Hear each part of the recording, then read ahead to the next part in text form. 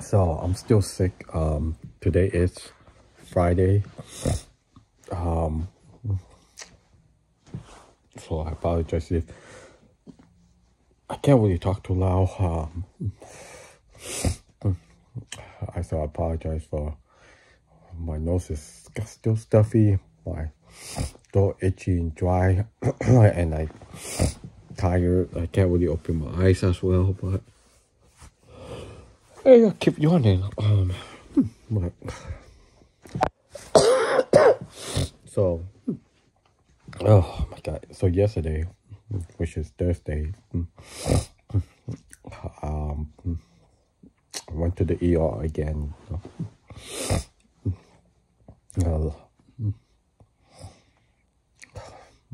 So this time I went because I had the drop-in falling sensation. Now keep in mind, I haven't had the drop-in floor. Haven't had that drop-in the floor like sinking to the ground sensation / tilting this bad since I first experienced panic attacks back in 2016. It wasn't like the vertical feeling where the woman's spinning.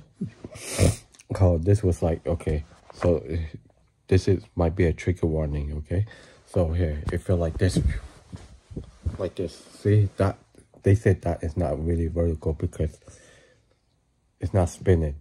So it was more, I'll do it again. So it's like more like a slow, so it feels like I was doing this. And it dropped. And they said, it doesn't seem like a vertical because, like I mentioned, it's not spinning. But regardless of what it was or what it wasn't, it was still a horrible sensation. Okay, so it's like me walking and then out of nowhere, like I went down like a drop. You know, when you go on like a roller coaster, up, straight down. And this is without being on the roller coaster. Now, what did I do before that? Well, a couple of things. I wanted to go back to work yesterday, right? So I wanted to save up as much PTO hours I could. Right, I was doing good. I went up to like 100-something hours of PTO. I get maxed out at 120. Now I'm back to having just a little bit over 2 weeks of sick time. I mean PTO and I didn't want to take time off because of my anxiety, but my god, the back of my head is so tight. I will try to make some videos of all my anxiety symptoms, you know, from my head to toe, but I'm gonna try to do some later on today, tonight, or tomorrow when I find a best time to do it, I should say. But so when I had to call 911 because I couldn't, I had to ask my parents to call because my head, I went to the doctor on Wednesday, my primary doctor, for the headache, right? And the headache lasted for 2 days. I still have it today, but I had it for 2 days, really bad, all freaking day. It's the headache, like, you know, like right here, like that type. Okay, I'm wearing a hat, so just imagine if someone came and just squeezed my head like really tight right here, and then the back of my head felt tight to like really bad tension, and then I couldn't open my eyes. I do have my lights on, as you can see, and I have it on. I don't know how many % brightness I have it on, and then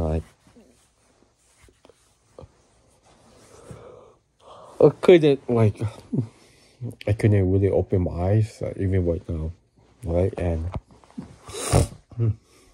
as soon as I wake up, didn't matter what time I went to sleep. I took a nap. And as soon as I woke up, headache. Right, so when I woke up, I slowly opened my eyes like this. Start looking. Bam, headache. Bam, dizziness. So what do? I just sit down. See, so I couldn't. Sometimes I can't even lay down because the headache felt even worse as I lay down. Right. So when I lay down, the back of my head, right, the front of my head feels heavy, and it feels like I was pushing my head back, like someone was just pushing me back like that. Right, and so yesterday when I went to the ER, when the fire department got in, they told me my blood pressure was high. I forgot how was my blood sugar and everything, but my breathing was heavy. Then the EMS got there shortly. They told me the same thing. And, they asked you, those common questions. Have you ever felt like this, etc., etc.? And I told them, haven't felt like this, but I do have anxiety, right? And they say, oh, we can tell because of the way it looks just stressed out, your breathing, stuff like that. And then they say, your headache and your dizziness might just be from your anxiety, but we'll bring you to the hospital just to be sure. Now, here's the other thing. When I went to my doctor on Wednesday for the headaches, okay, they said, because you're sick, that increases your anxiety, which is true. When you have anxiety and you feel sick, all your symptoms feels like they're amplified by 10. You're dizzy? Okay, that dizziness goes up. You have a dry, itchy throat because of anxiety? Increase. Everything increased, right? And right now I can feel this pressure in my ears. When you have anything with the ears, instantly you'll feel dizzy.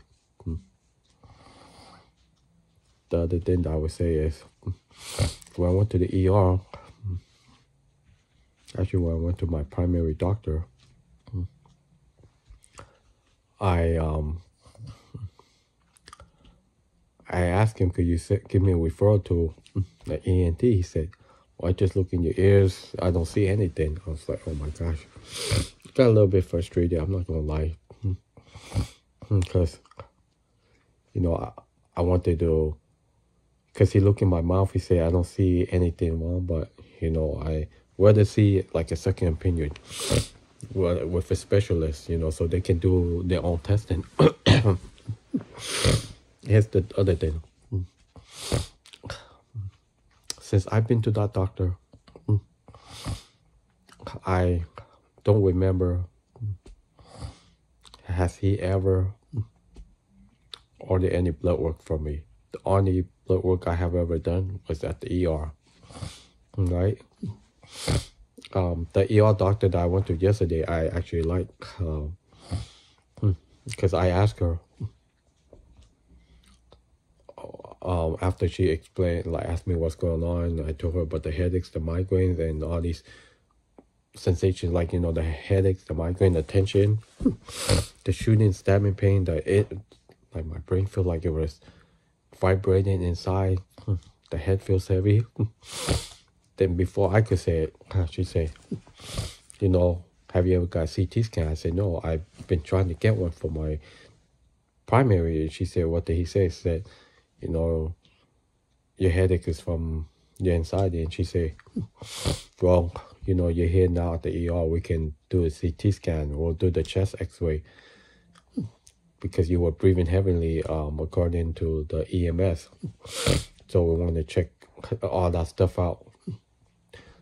Your thyroid, your blood tests, all these blood work. And so I was there for like 4 hours or so. And then she said, you know, I apologize. We don't have any room. There's a lot of people are still waiting to be checked.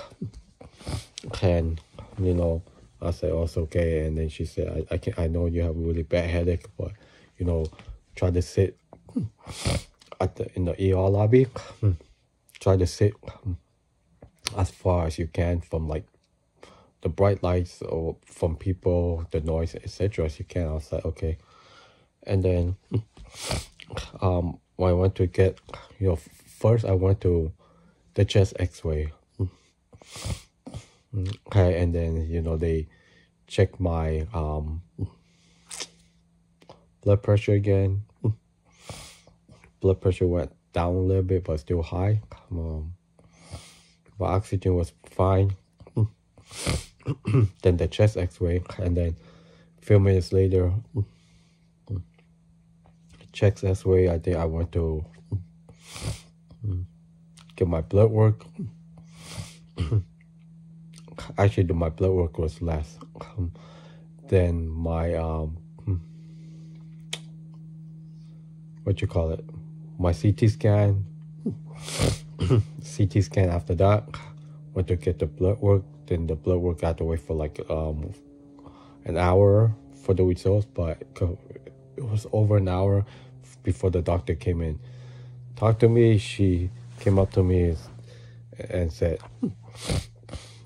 you know, your CT scan was perfectly fine, so I don't want you to wait too long for those results, but, you know, and then we were still waiting for your blood work, and then maybe an hour or two later, she said, your blood work is fine, but let's come into the room. I still apologize, we don't have a bed for you to like lay down, because I can tell you're in torture because your headache and your back and all that stuff. And she gave me some Motrin pill, I think. I forgot what it was.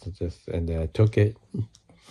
And then she wait for a few minutes. And then, you know, she'll let me go and give me a bunch of paperwork. Like, you know, tell me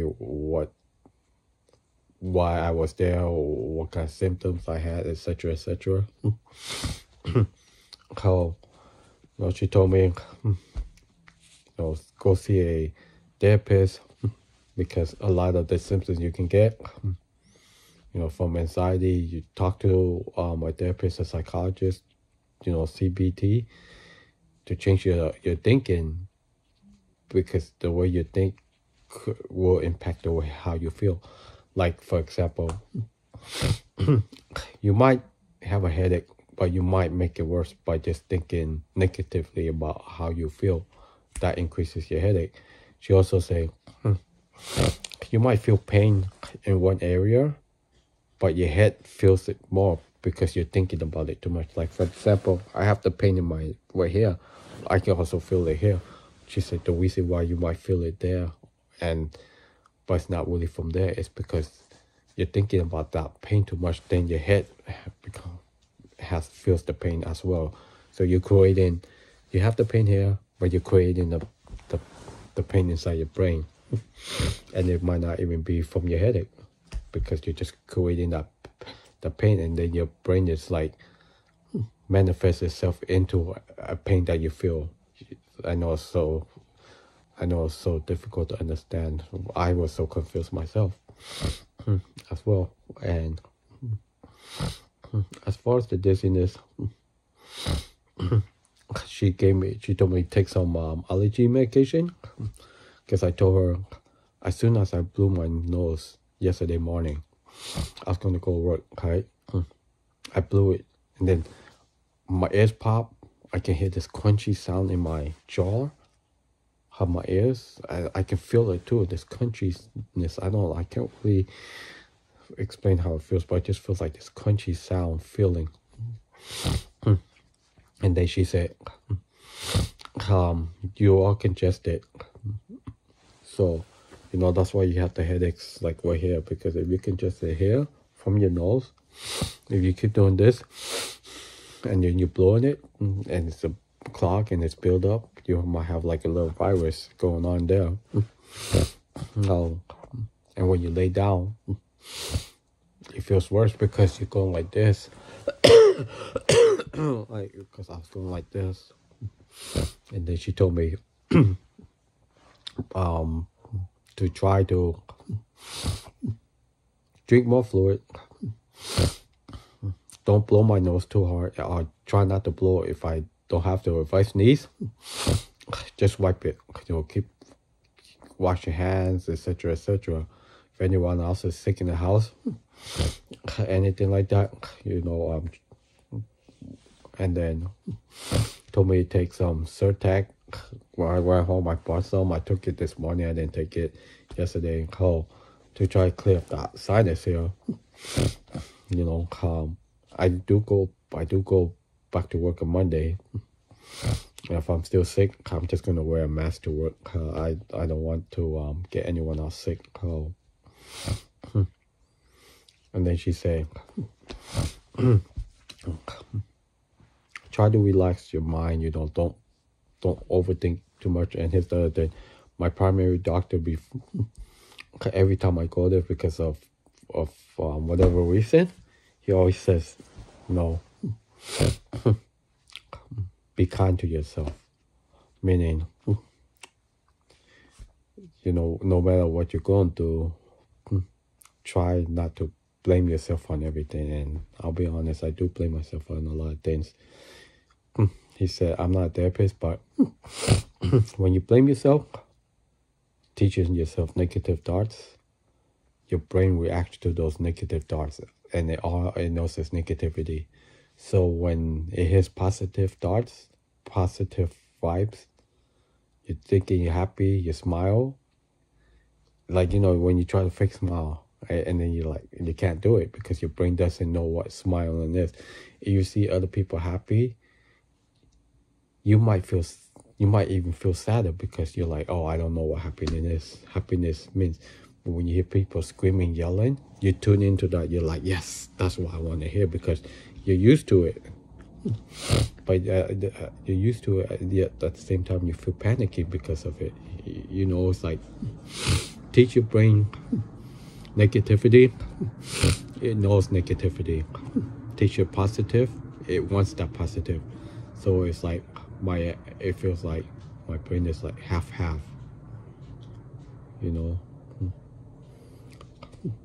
So sometimes I watch like funny videos before I go to sleep. People laughing, making jokes. Not like jokes where they're like making fun of people, but just like, jokes funny. Not like hurting anyone. And then I smile, I laugh, and then my brain's like, oh, I like that. And then I slowly feel better. But if I'm watching like the news, if I hear something like someone got killed, etc., instantly my head starts hurting. So, and then when you surround yourself with negative thoughts, it bundles up in your brain, and then that's how your brain knows. It's like a little kid. When you teach a kid something, as they get older, they learn it more. So if you're teaching a kid negative thought and someone else teaching them positive thought, but if you're teaching them 75% negative, 25 positive, that 25% of the positive will slowly become 5%, and then the negative thoughts will overcome the positive. And then you start getting those thoughts that in your head, like, oh, I want to think positive, but the negative's like, nope, too bad. 75% of your brain is already stuck on negative thoughts. And now I have to rewire my brain. I bought these little notebooks a few weeks ago. Now I'm gonna start writing down my thoughts, how I feel that day and stuff, and see if I can just like change my thoughts again. I did it before, and I'm gonna have to do it again, because I don't take medication for it, right? So if I wake up and I feel tired, drained, and I'm gonna be like, oh, here I go again. I feel negative. I feel tired. I feel weak. I'll go back to bed. I go back to bed. Guess what? My body's gonna be so tired. Oh, you're tired. Guess what? Sometimes I feel tired, but when I get up, I start moving. I'm like, I'm doing things, mama. Right? Let's say my brain say, "Oh, you're tired. Don't go for a walk." I go outside. I go for a walk around the block. I go home, sit down, relax, watch TV, get up and do it again. My brain's like, why did you say you were tired? But why could you do that? So it's like, train your mind, right? And when I get dizzy, I wake up, I look for the dizziness. Guess what? My brain's gonna be, bam, let's get dizzy because that's what you want. Right? And then, have you ever felt like this, like parts of your brain feels like tight? Right? Sometimes that part of the brain is like, you're thinking and then you're like, have you ever realized when you think and then sometimes you're sitting down, you're laying, whatever it is, you're like, and then you're looking that way, like, see, I'm looking towards my right corner, and then you feel that pain right there. It's because you're thinking, but you're looking there, and then that part of your brain hurts, and then that's what I noticed too. So now when I start thinking, like if it's a negative thought, oh, you're gonna wake up feeling sick. I get up. If I feel sick, I walk around the house. Like I just ground myself there. Okay. Go back to the room. If I watch TV, I watch TV. But if I go back in the room, I just lay there and just think about how I feel. It's over.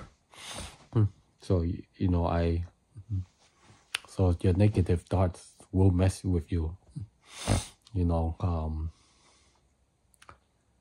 It's like I say, for me, when I feel the anxiety, my head feels tired. I feel tired, my head feels tired, my whole body feels worn out. That's the thing.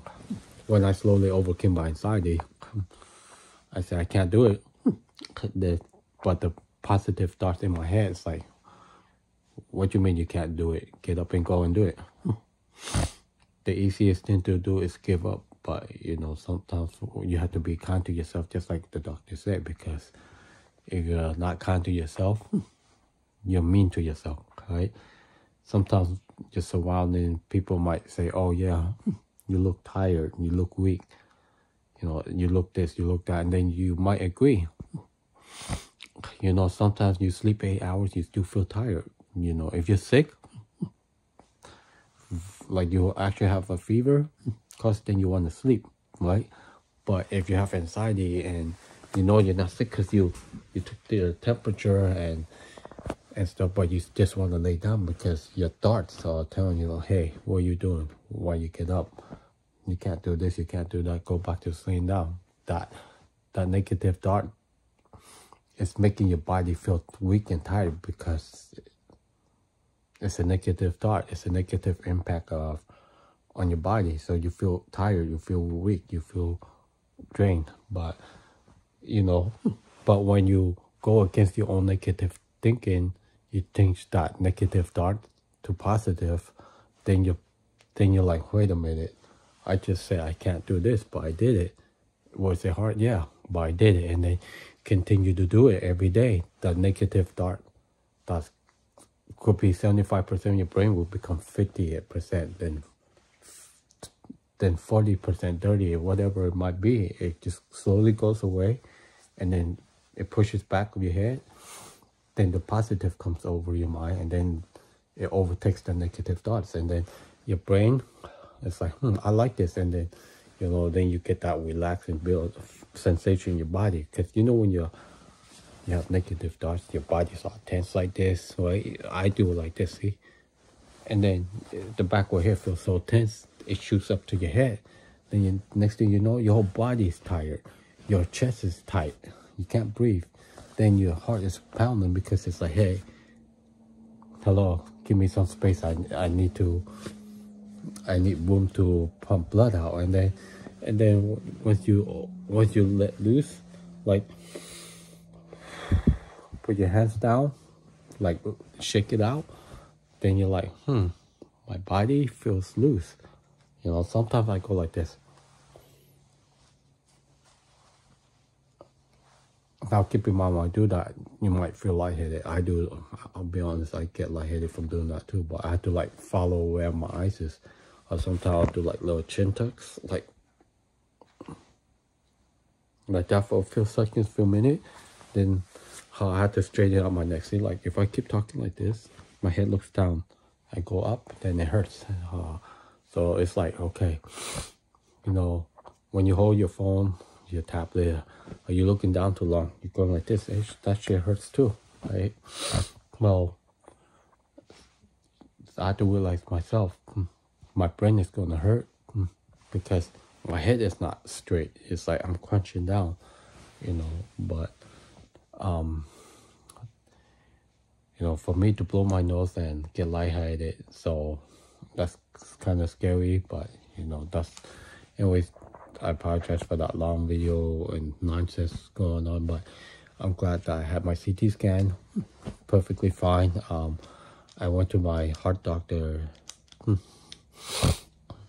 yesterday as well, had an ultrasound, and then this coming Monday, he's going to talk to me about my results for everything, and let's see from there.